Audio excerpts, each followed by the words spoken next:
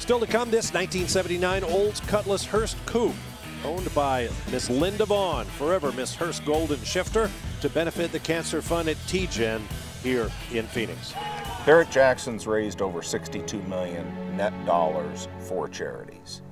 And the fund that we established under my brother and father's name, the Russ and Brian Jackson Colon and Prostate Cancer Research Fund, has raised about $1.5 million. We raised $385,000 in Scottsdale just this year, and we're going to raise more this year. We really try to bring a lot more exposure to TGen and the dollars. Everybody that we've talked to about it, really, they've come to me after me throwing this out there. This is what I want to raise money for. Some people have done it because they knew my father or my brother, but a lot of people have had cancer touch them and see the wisdom in this. Sold $110,000.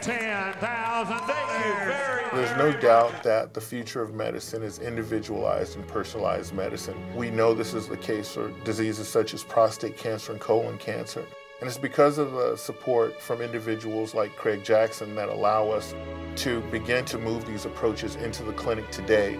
Rather than having long-term biomedical research studies that may take 10, 15, 20 years until we get to the answer, we actually are able to now utilize these approaches to touch patients today, the patient that's sitting in the clinic right now, because of support from individuals like Craig Jackson. Ultimately, if we can find the gene that turns this disease on and turn it off, that would be the magic bullet. How humanity can change its own destiny, that's amazing.